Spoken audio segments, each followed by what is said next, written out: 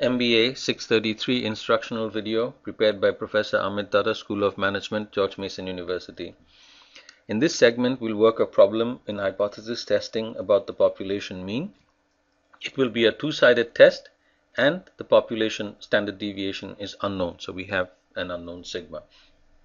So the problem setting is the following. We have a bottling plant, and when the filling machine at the soft drink bottling plant is running properly, the average volume of fluid in the bottle should be 16 ounces. And from time to time we check whether the machine is running properly. So 40 bottles are pulled from the filling station every hour and measured. On one of these checks, the sample average for the 40 bottles was found to be 16.32 ounces, and the sample standard deviation was found to be 0.8 ounces. Notice that the population standard deviation is not known. We are going to have to use the sample standard deviation. And we are also told to use a 5% level of significance, meaning I'm willing to tolerate a 5% chance of making a type 1 error. In other words, rejecting the null when in fact it's true. So our first step in this hypothesis testing problem is to set up the hypothesis, the claim and the counterclaim. And you remember one guideline that I mentioned is try to set up the hypothesis in such a way that whatever it is that you're trying to confirm or establish, or whatever suspicion it is that you're trying to confirm, try to make that be the result of a rejection of the null, because we are controlling for type 1 error. So whenever we end up rejecting the null, we know that we are reasonably certain that we haven't made a type 1 error, that we haven't rejected the null hypothesis by mistake, because we are working the hypothesis test in that manner. So with this particular narrative, since I'm trying to check whether or not the machine is working properly, if it isn't working properly, I would like for that to be confirmed as a result of a rejection of the null. That is why I set up this mu not equal to 16 as the alternate hypothesis, because it would, if my suspicions are true that the machine might not be working properly, that would be the result of a rejection of the null. Okay, so that means that the null would have to be mu equal to 16. If the machine is running fine, then the average should be 16. If it isn't, then the average volume in the bottle is not equal to 16. Either it's less than 16 or it's more than 16. Either way, we have a problem. If it's more than 16, then customers are not paying for what they got, and if it's less than 16, customers didn't get what they paid for. So now we have the claim and the counterclaim set up. We'll try to solve the problem using both methods, the p-value method and the critical value method. Just as an aside, to save time, notice that since the population standard deviation is not given, the sample statistic in this case, which is the sample mean, we know has a t-distribution, and since all hypothesis testing starts with the assumption that the null is true as an equality, and then asks the question, would we be seeing a sample statistic as extreme as the one we saw if the null were true as an equality? That's how the logic will proceed. So under that assumption, the mean of the sampling distribution of x bar here would be 16 ounces, as you can see, and it's a t-distribution. The standard deviation of the sample mean is s, the sample standard deviation, divided by the square root of n, which in this case would be 0.8 ounces divided by square root of 40. So let's look at the critical value method first. What the critical value method says is start off with your level of significance. You're willing to tolerate a 5% chance of making a type 1 error. That would tell you what value you would consider as very extreme. So it would give you a critical value. This critical value is the value beyond which you would consider any test statistic to be extreme. So 5%, I'm willing to accept a 5% chance of making a type 1 error. That means my critical value of t, how far away from the 16 ounces it needs to be, I need to be far enough away from 16 such that the area to the right of the critical value and the area to the left of minus t critical, these two together, these two yellow areas together, have to be 5%. Okay, so I would have to use the t inverse function, of course, since I know the probability and I want a position on the x-axis. So let's see what that gives us. So equal to t inverse of 5%, the two tails together is 5%, degrees of freedom is sample size minus 1 is 39, is 2.02. The physical interpretation of the 2.02 is that any test statistic that is more than 2.02 standard deviations away from 16 ounces, I will consider very extreme. So let's see what the test statistic actually ends up being. So I got a sample mean of 16.32. Let's standardize it. And notice I'm using the symbol T because the distribution, sampling distribution, is a T distribution. So I got 16.32 ounces as my sample mean. My assumed mean of the sampling distribution is 16. That's what it would be if the null were true as an equality, divided by the standard deviation of the sample mean, which is 0.8 divided by square root of 40. So let's see what that t value turns out to be.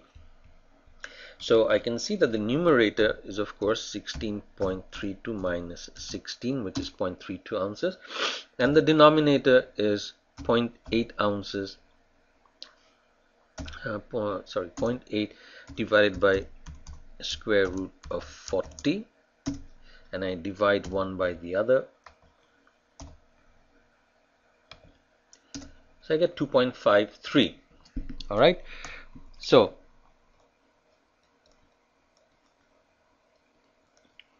my test statistic, so the sample mean I got of 16.32 is to the right of this critical value. My threshold is 2.02 and my threshold is 2.02, but the actual value that I got is 2.52. It's 2.53. So I will consider that beyond the critical value, hence it is extreme enough. So my physical interpretation of the 2.53 is that if the null were true as an equality, it is highly unlikely that I would have gotten the 16.32 by chance. Since my t test statistic is greater than the critical value, I end up rejecting the null. That's my conclusion.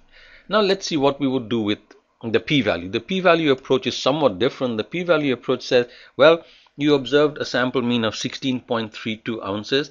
What is the likelihood that you would have seen at least as extreme a value as 16.32 if the null were true as an equality? Notice that we are not starting off by saying a value has to be just so large in order for it to be considered extreme. Here we are computing a probability. So what is the probability that t is greater than or equal to 2.52? Where did I get the 2.52 from? Oops, this doesn't look nice. Let me clean that up.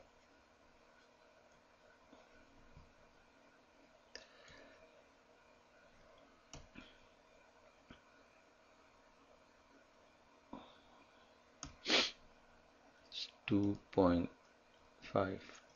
So where did I get the 2.52 from? I just borrowed 2.53 rather. Where did I get the 2.53 from? I just borrowed it from here. Since I've already standardized the 16.32 ounces that I got, there's no need to do that calculation again. So that is what the test statistic that I obtained. The question is, how likely is it to obtain the test statistic of 2.53 standard deviations, assuming that the null, that's what we got, assuming that the null is true as an equality. Okay, so this I would get using, of course, the t distribution, the t dist function. So my position on the x-axis is 2.52.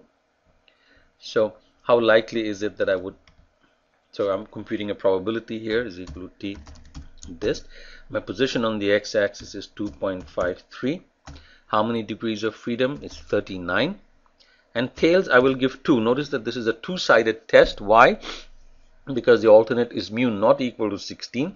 So I could reject the null either at the low end or at the high end. The null could be rejected either by the sample statistic being lower than 16, significantly lower than 16, or the sample statistic being significantly higher than 16. So I'm looking at two tails here. That's why I put 2 for this parameter here. And I come up with a probability of 1.5%. Okay, so what's the physical interpretation of this 1.5%? What we are saying here is, if the null were true as an equality, in other words, if the average volume of fluid being filled in this bottle was in fact 16 ounces, then there is only a 1.5% chance that I would be observing a sample statistic as extreme as 16.32 or higher, as well as symmetrically value on the lower side, since this is a two-sided test. So what the end result we have here is that this is the p-value, okay, the probability of getting a sample statistic as extreme as the one we got. So we have a situation where the p-value is less than alpha. Alpha is our threshold. So 1.5% is less than 5%. I'm willing to accept a 5% chance of making a type 1 error. And what this is telling us is that if the null were true as an equality, there's only a 1.5% chance that I would be seeing as extreme, at least as extreme a value in the sample as what I just saw. So given that p is less than alpha, I would still end up rejecting the null.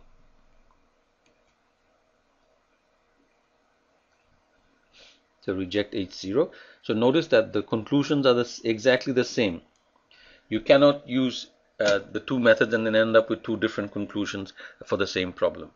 So this is a two-sided hypothesis test involving the population mean with an unknown sigma. So it's a very structured process of doing hypothesis testing, and in my opinion, the hardest part is setting up the hypothesis correctly. After that, it's fairly mechanical, if a little bit tedious at times. If you don't know the population standard deviation when you're working with hypothesis involving the population mean, if you don't know the population standard deviation, you use the t-distribution. If you do know the population standard deviation, then you use the normal distribution. That's the only difference. Otherwise, the logic is exactly the same. You start off setting up the hypothesis and then ask yourself, if the null were true as an equality, would I be seeing a sample statistic at least as extreme as the one I obtained from the sample?